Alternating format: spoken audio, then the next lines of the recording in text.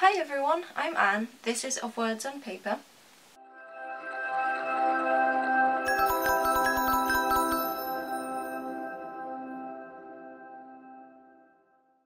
And for this video I thought I would tell you about 3 books that I've read, 2 books that I'm reading, and 3 books that I want to read soon.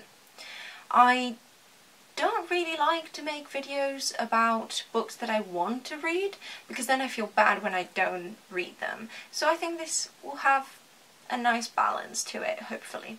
The first book that I've read recently is An Enchantment of Ravens by Margaret Rogerson, and if you want to know my opinion on this, you can check my recent video on autumnal books. There's loads of recommendations, all sorts of genres, and one of the books I talk about is An Enchantment of Ravens. I liked this for some reasons and I hated this for some reasons. So, you know, as I said in the other video, I would recommend it depending on what you like in a book or what you like a book to be like. So if you want a more nuanced description and a description of the plot and everything, just go check that video. I will leave it somewhere. And I will quickly move on, and hopefully it won't take too long with this next one either, because I reread The Secret History for the 2nd time this year and read it for the 3rd time in 2 years. And as you can see, my copy's kind of battered. I've got lots of post-its going on, page flags and stuff, and there's a lot of moments that I also dog-eared the page. There we go! Nice and focused. I really love this book. It's one of my favourite books of all time. And I like it, why? Because, one, it's got an unreliable narrator, and one that you really grow to hate, and I love that. I love it because it tells you who did the murder that we're talking about here in the first page of the book. You've got a beautiful prologue that starts with the words, "The snow in the mountains was melting, and Bunny had been dead for several weeks before we came to understand the gravity of our situation." Beautiful. They killed Bunny. How? Why? What happens afterwards? Read the book to know why. I really love it. I love it because of the writing style. I think it's a writing style that's very literary, and at the beginning you think, oh, it's just because this woman is trying to flex on me and trying to show that she can write a lot of elaborate stuff. But eventually you realise the reasons behind these choices, and you grow to love the descriptions of the landscape, the setting, and you discover that there might be more to a lot of the characters than the main narration wants to tell us. It's just so good. And it's a book that definitely rewards revisits, which I really, really love. Because every time I read it, I discover different things, and that's why I love rereading it. But anyway, let's move on. The next book I read is actually the latest book I've read, and it's a graphic novel, which I really, really loved, called Spinning by Tillie Walden.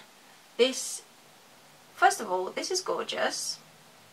Let's see. Yeah, there it is.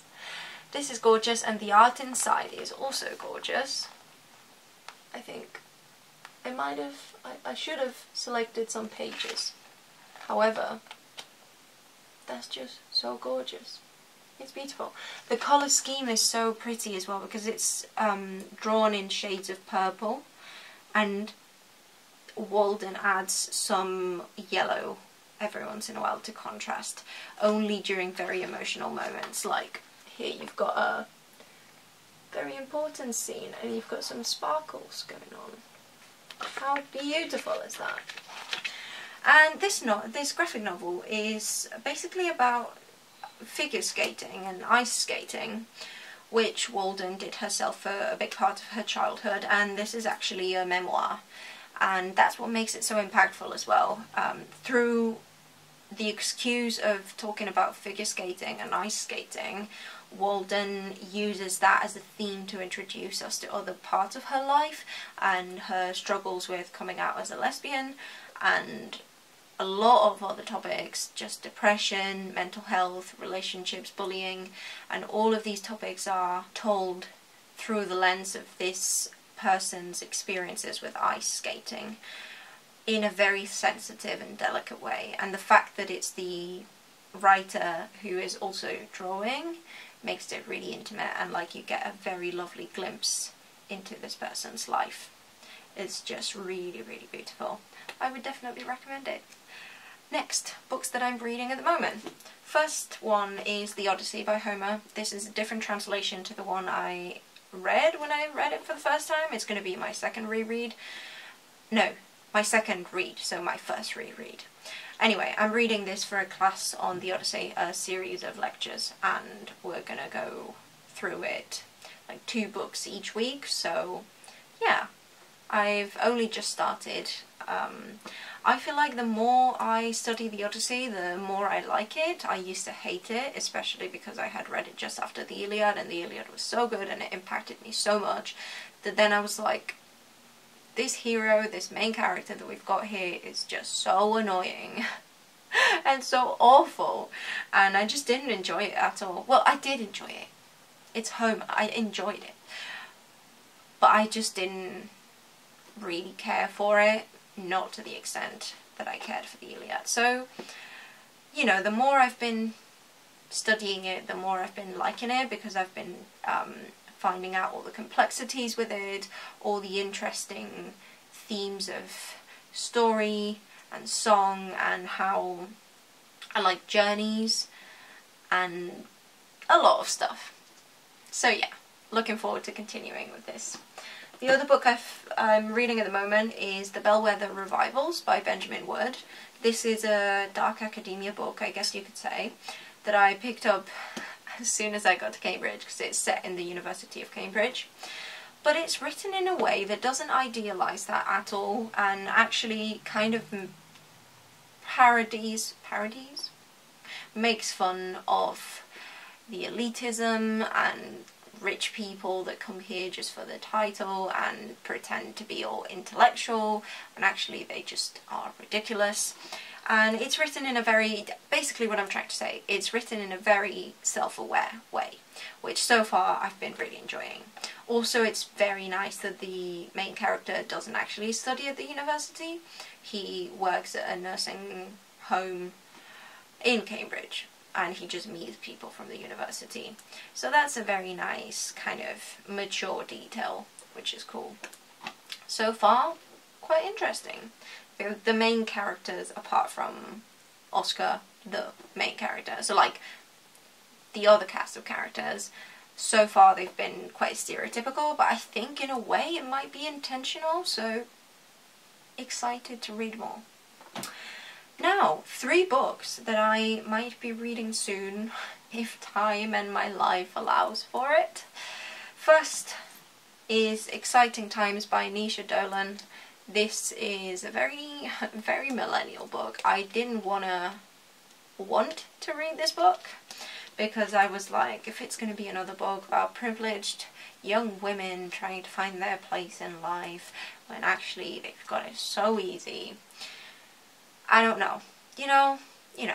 But I started reading this partly because of Kira Foster, a booktuber that I really like. And to be honest, our tastes don't really align, which is interesting, because she somehow makes me want to read all the books that she talks about, even if afterwards I'm like, oh, it's not very good.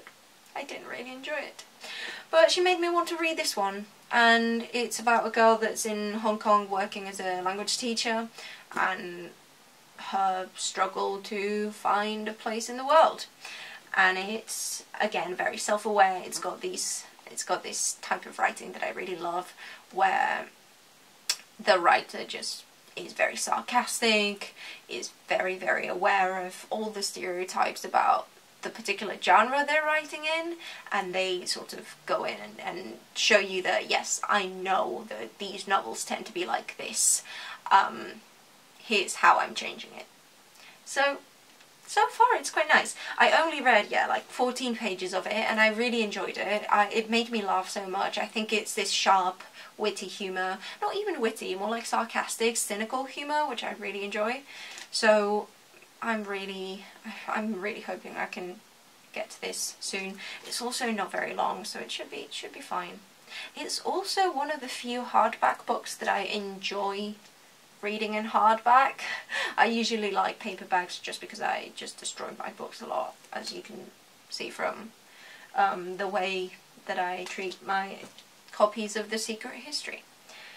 But this one is kind of sleek and nice. The next book I want to get to soon is a graphic novel that my boyfriend lent me, and that is Vox Machina Origins, and this is about a D&D podcast that Leon loves, and it's basically a graphic novel telling, it's kind of a prequel, you might say. It's a prequel to the events of the main, it's a prequel to the events of the first season of their podcast, I think. And yeah, I mean, he said it was really fun. I like D&D, even though I don't have a group at the moment to play with. I'm very sad about that. But I can read this and have fun. I'm not a huge fan of podcasts, so I wouldn't really continue with Critical Role, I don't think. But I like being able to read the adventures in a different format. So yeah, here you go. Look at this art. Look at this art. How beautiful is everyone? This himbo up here. What a lovely man. And obviously, just look at the women. Just, you know, not biased or anything. Anyway, the last book that I'm hoping to read soon, and this might be a project for the holidays, because of how long it is, will be The Way of Kings by Brandon Sanderson. I've also started this book. I started it in the holidays, and I was hoping I would finish it before my master's course started. Clearly it hasn't happened. I got 100 pages into it. It's just that it's got 1,000 pages. So, not long. Didn't get very far into it. I love this paperback edition. It's the US paperback. Look how floppy she is. How satisfying is that? This again is high fantasy. After reading Priory of the Orange Tree, I thought it was time to get back into high fantasy. And this is about many characters. I love that we've got multiple perspectives. And I don't know, it's about, I think Shallan is a girl that wants to become an apprentice of this type of magic, I think.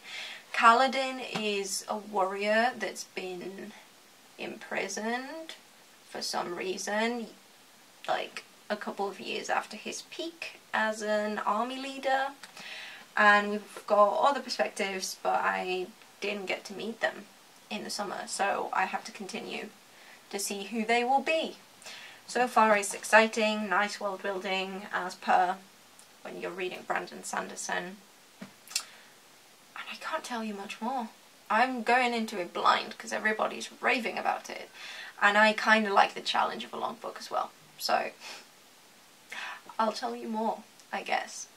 But for now, this is the end of the video. I hope you enjoyed it. Tune in to my next video, whenever that will be. Again, I'm trying to be a bit more consistent with the uploads, treating this as more of a hobby to distract myself from uni.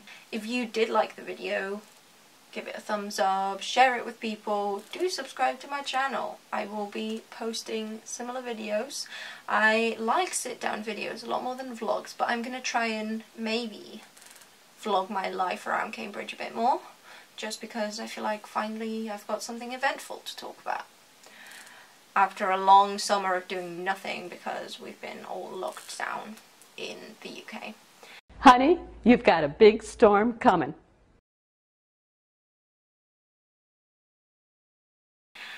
So yeah, I will leave it here. I will see you very soon.